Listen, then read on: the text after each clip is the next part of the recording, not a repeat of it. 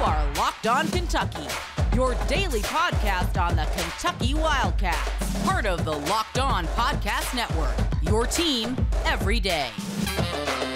All right, what is going on, Big Blue Nation? Welcome on in to Locked On Kentucky, your daily Kentucky Wildcats podcast. I'm your host, Lance Dawe, writer for Sports Illustrated for various SEC-related things. But on this podcast, we take a dive into all things Kentucky athletics. On today's episode of Locked On Kentucky, we are going to be previewing Kentucky basketball's matchup with the Kansas State Wildcats in the round of 32. Going to be talking about the different matchups in this one. Going to be talking about how maybe Kentucky's got a better shot in this one than some people may think.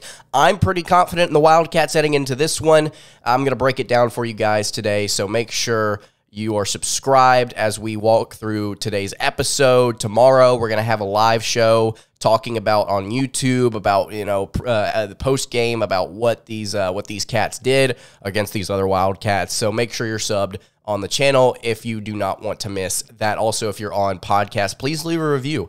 It would mean a ton to us here if you left a 5-star review on the channel wherever you're watching. It would be great. All right, so let's go ahead and get into it. The Kentucky Wildcats, I think, have a very legitimate shot of taking down the Kansas State Wildcats, and I know the performance against Montana State for KSU was impressive.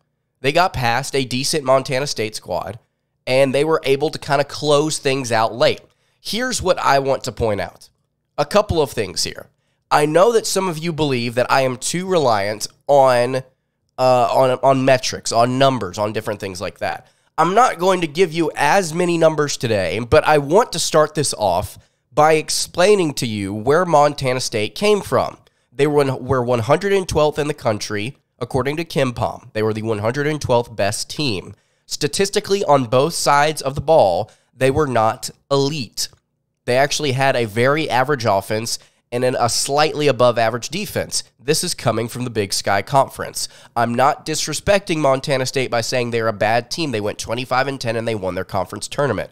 I'm saying relative to the competition that Kansas State will play from here on out, Montana State was probably the easiest matchup they'll have. I think that that's fair to say, especially considering what Kansas State's strengths are, which we're going to get to here in a second. Montana State relied a lot on getting to the foul line throughout the course of this season. They didn't shoot particularly well from any category. They just didn't get blocked a lot, and they didn't turn the ball over a ton.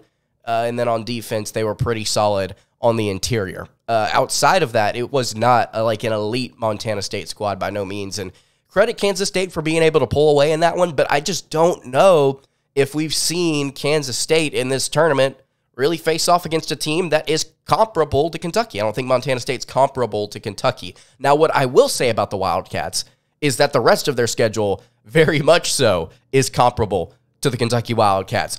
The Big 12 this year, I think, has to be the most difficult conference in the country. Kansas State finished 11-7 in league play. Very impressive with the way that they closed things out in the regular season. They won 4 straight before losing to West Virginia on the road. That West Virginia team was playing extremely desperate, losing by 8 on the road to a team that just really wanted to get into the tournament.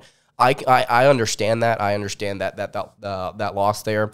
There were a couple different spots throughout their season that kind of gave you like a, that's interesting. Like, they really didn't match up with TCU well. They lost 82-68 the first time they played. Then they lost 80-67 in the first round of the Big 12 tournament.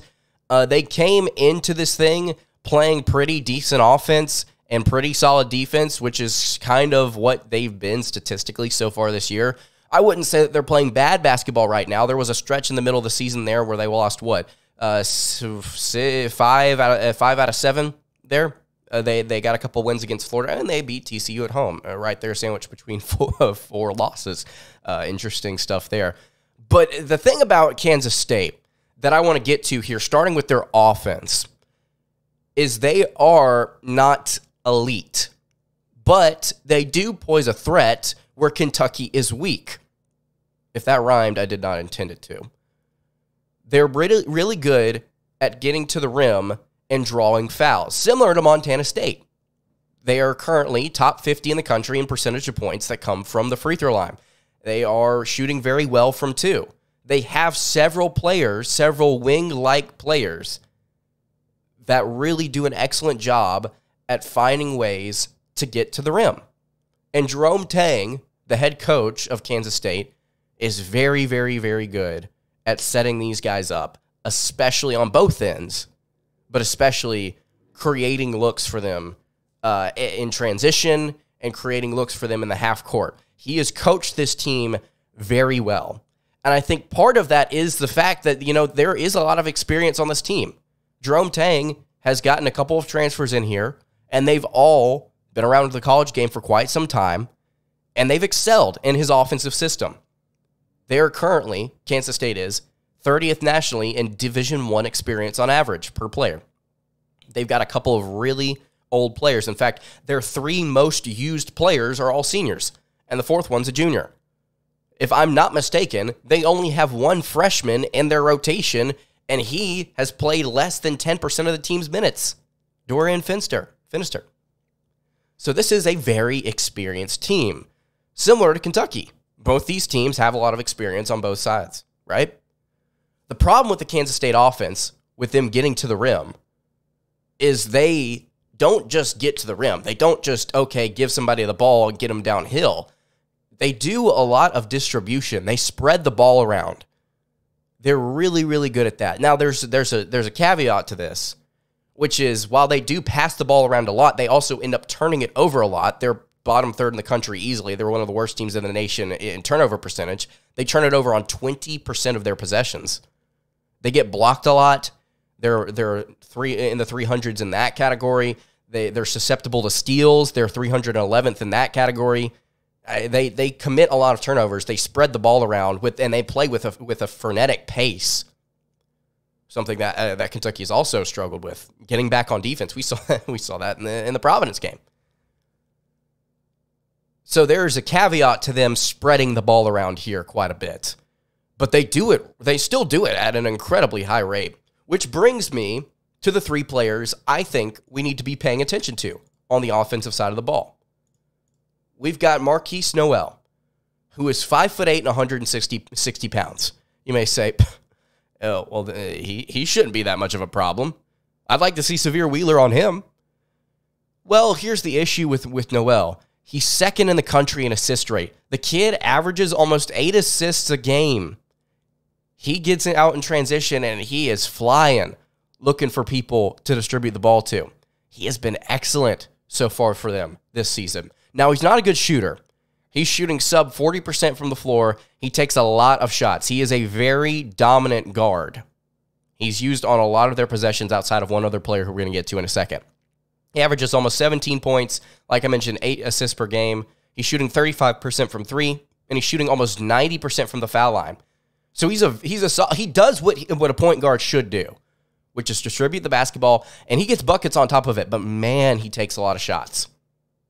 Cason Wallace or Severe Wheeler, if he's healthy, will draw this assignment.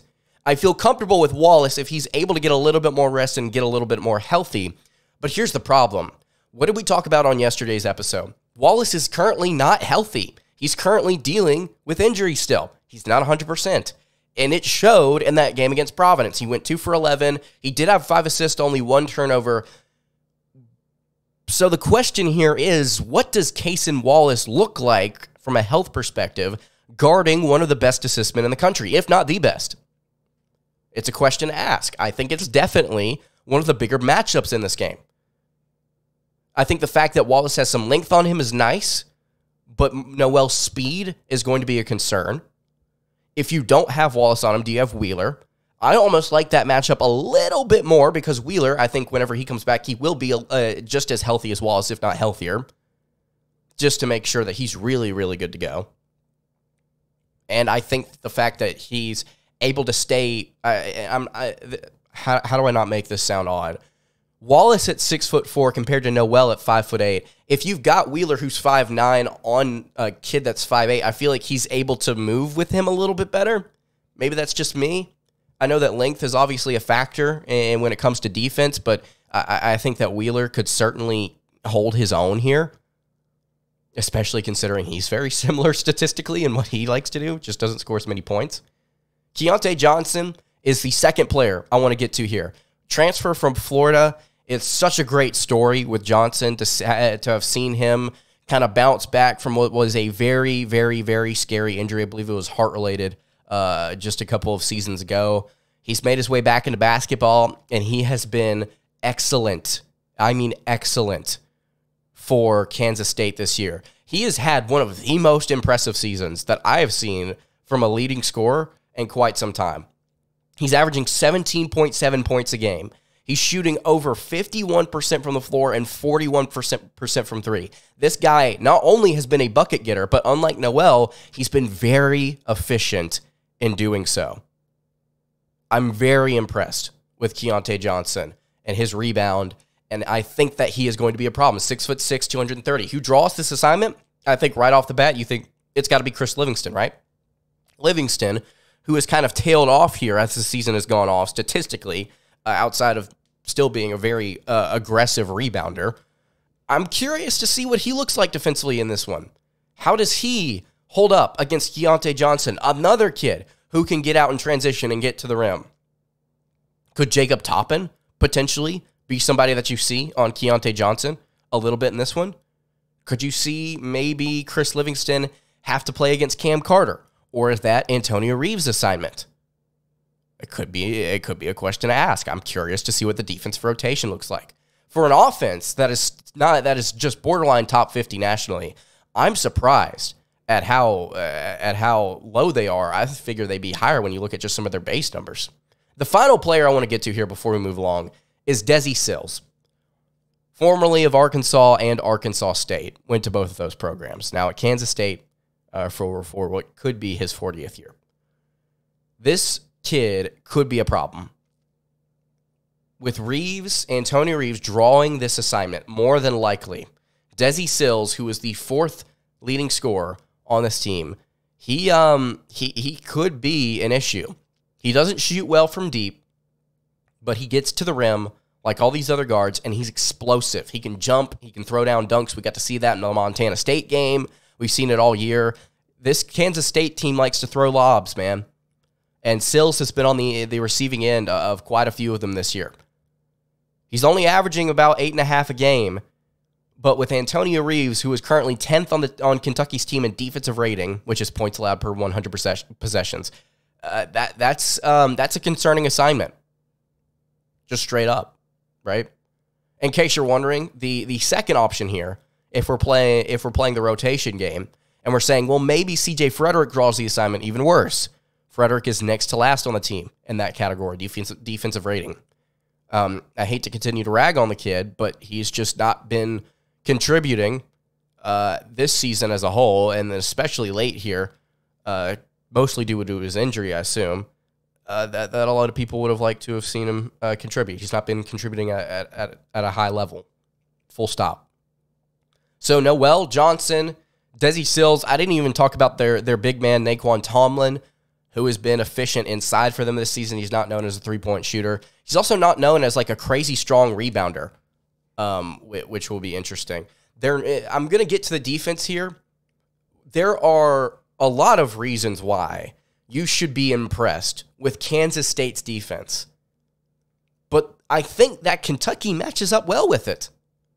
I want to explain why in just a second. Before we do that, though, I want to tell you guys about our friends over at FanDuel. The tournament is heating up. Obviously, we're in the round of 32. It's the best time of the season. And now is the perfect time to download FanDuel, America's #1 sportsbook. New customers get a no-sweat first bet up to $1,000, and that's bonus bets back if your first bet doesn't win. All you have to do is download the FanDuel Sportsbook app. It's safe, secure, it's super easy to use. You can bet on everything from money line to point scorers, threes drained, all that good stuff. You've also got player props like points, rebounds, assists, steals. And on top of all of this, FanDuel even lets you combine your bets for a chance at a bigger payout with a same-game parlay. So, don't miss the chance to get your no-sweat first bet up to $1,000 in bonus bets when you go to FanDuel.com/lockedon. That's FanDuel.com/lockedon. To learn more, you can make every moment more with FanDuel, an official sports betting partner of the NBA. All right, continuing along here on what is the Saturday edition of Locked On Kentucky. We are in the thick of things here in March. Really appreciate everybody listening and watching the show as of late. I've really enjoyed hopping on lives and talking to some of you guys. I'm genuinely surprised with the amount of people that show up to those things. So really appreciate you guys listening on podcast and making sure that you're tuned in there. I really appreciate you guys on YouTube. If you are not subscribed wherever you are listening, subscribe to the show. That's all we ask for today. Also, if you've not checked out the Locked On College Basketball podcast, this is not me asking. This is just merely a suggestion, a strong one at that. Go check out the Locked On College Basketball podcast. Isaac Shade and Andy Patton do great stuff, and they are currently rising up the charts across podcast charts, and they've been doing an excellent job there covering the NCAA tournament. So Locked On College Basketball podcast, wherever you get your podcast. The Kansas State defense, according to most metrics, is the better side of what the Wildcats like to do. It's their stronger side. They're 20th nationally in adjusted efficiency, and they currently are one of the best three-point defenses in the nation. Here's what I think could be a problem. What does this Kansas State team like to do? They like to get out in transition, and they like to get to the rim. What does Kentucky like to do? They like to get to the rim, but they don't get out in transition nearly as much. They just like to get to the rim in the half court. They've got several guys that can get downhill and score a tough basket. We saw in that Providence game, Kentucky drive inside quite a bit. And I think on both sides of the ball, I'm not saying Kentucky got hosed. Let me be very, very clear. The officiating was okay because it was the same for both sides. What I'm saying is that Kentucky did not benefit from whistles that were tight, unlike the rims. And so there was a lot of physical play at the basket, whether it be finishing layups, whether it be grabbing rebounds. There were a lot more fouls that could have been called. And I think that Kentucky is probably, for what they want to do on offense, going to continue to drive to the basket. There are two things that this Kansas State team does not do extremely well. And that's grab offensive rebounds, it's grab defensive rebounds, and it's control things inside the paint. 2-point field goal percentage. And you may say, why is that? Well, there's a statistic that I've yet to bring up for you guys, and it's average height for this team. The best thing about Kentucky's draw, and I hate to look down the road, but the best thing about Kentucky's draw that I was saying heading into this tournament is a lot of teams that Kentucky's going to face off with are short. Like, they're really short. Now, that doesn't necessarily mean there's an extreme advantage, as we saw with Purdue and FDU. FDU is literally the shortest team in the nation. Purdue was literally the tallest team in the country, or the second tallest, and FDU won. So any team that's smaller can win. By no means am I saying that is a guaranteed matchup advantage for the Wildcats. I'm saying on paper, this looks like something that Kentucky can take advantage of. What did Oscar Tshiebwe just do? He grabbed 25 rebounds in a very strong effort. Now, granted, he didn't shoot the best from the floor. And that was not, I think, due to officiating. Now, there were a lot of really questionable things that were called on Oscar, which is just kind of been a theme this season. I don't really have a strong meltdown feeling about it. But this Kansas State team is extremely undersized. They're 312th nationally in average height. And they don't grab rebounds at a crazy rate. Now, they grab offensive rebounds, but they don't grab defensive rebounds. According to KenPom, they don't. They also, on top of all this, are not great at keeping teams off the foul line. I didn't pull up the direct statistic on NCAA.com, but I've got it pulled up on KenPom here. They, in terms of field goal attempts relative to free throw attempts, they allow teams to get to the line quite a bit. Now, teams don't shoot well from the line against them, but that's also another factor. I think I've said this, like for every game preview over the past month, I've talked about Kentucky at the foul line and how it may end up being really important that Kentucky is shooting decently well from the foul line down the stretch. Now, they didn't shoot well against Vanderbilt. I know they didn't shoot well against Vanderbilt. They shot 55% from the line in the SEC tournament. But as a whole, Kentucky's free throw shooting has gotten better. They actually have risen into the 70% range. And against Providence, what did they do? They went 10 of 13, 76.9%. You've got to have that again. So what am I saying here about this Kansas State defense? Well, they've got a couple of guys that are really solid. Markquis Nowell averages 2.5 assists or steals per game. Keyontae Johnson, Naquan Tomlin, Desi Sills, they all average at least one a game. The team averages 7.7 as a whole. They're decent in all of these categories, but they're short on paper. This is how I'm breaking it down. On paper, they're shorter. They do not protect the rim well, and they don't grab defensive rebounds at a high rate. On paper, this is similar to what we saw against Providence. You've got your 6'10" center, Naquan Tomlin, but he's only 210 pounds. I say only. I mean, obviously, he's a grown man. But I think, in theory, this means that Jacob Toppin and Oscar Tshiebwe should be able to get to the rim and score better than they would against a team that is taller and maybe more physical at the rim. And you may say, oh, the Lance, that's so disrespectful. Kansas State's this, that, and the other. Again, I'm just going based off what we've seen against some other teams this year, and I'm going based off of what their numbers say, right? I'm just projecting out here. You look at different teams in the past that have faced off against Kansas State that they've lost against. I'm pulling up some of the box scores before this preview episode airs, and I'm just looking at some of their losses. You look at the game against Texas. The opposing team, Texas, shot 54% from the floor, 54% from two. Iowa State, another loss where Kansas State gave up 80 points. Iowa State shot almost 70% from two. Almost 70%. It's because they're taller and they've got more physical wings. You look at that Texas squad, who is still kicking it in the NCAA tournament. They've got a couple of really strong wings. Jabari Rice, Timmy Allen, Dylan Dessou. Marcus Carr is even somebody that has shown the ability to physically get to the basket and finish strong. I think Kentucky has an advantage here. I know the defense for Kansas State is good. Don't get me wrong. They're feisty. They speed you up.